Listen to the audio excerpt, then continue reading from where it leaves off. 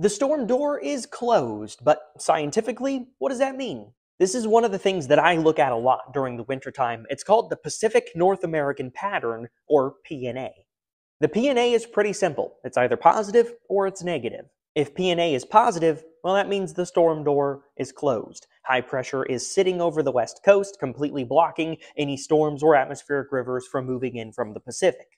If the PNA is negative, that means high pressure is over the Gulf of Alaska. The storm door is wide open, and we can get systems coming in from the Pacific or dropping down from the Arctic. Negative PNA setups are typically cooler and wetter because that high pressure is away.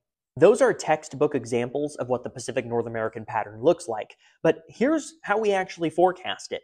This is a chart. The red line is the American model, the blue line is the European model, and again, when it's positive, that means high pressure is overhead, the storm door is closed, but when it goes negative, that means the high pressure moves away and that storm door is open. And we see that as we move to the end of January, it's expected that the PNA goes negative once again, meaning that storm door opens.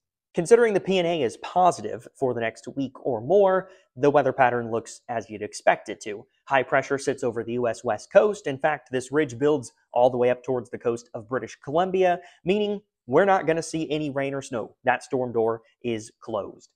As the PNA shifts negative once again towards the end of January, maybe 12 to 18 days from now, we'll be looking at our next chance of rain. It's rather vague. This is one of the long-range forecasting tools we can use, though, to see whether we're entering a wetter stretch or a drier stretch.